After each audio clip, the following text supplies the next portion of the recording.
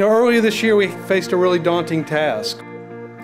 I was asked to cut $500,000 from the fiscal 12 budget that was coming up.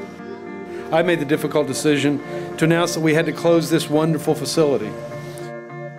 Something precious was about to be lost, something that needed to be saved.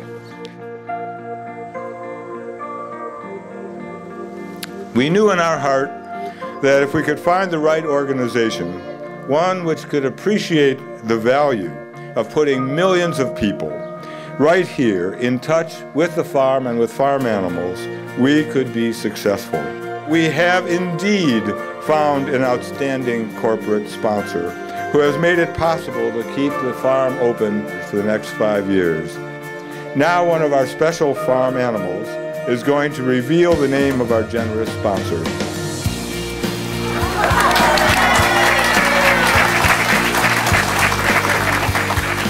We feel this is a great cause. We're committed to serving the communities where we work and live. And we think this partnership is a great way for us to give back to the community and allow our youngsters to learn valuable lessons around farming and also provide a place for families to spend time together.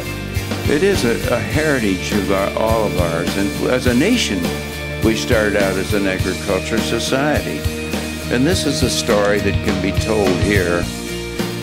Fortunately, the Fonz Group did something about it, and State Farm did something about it.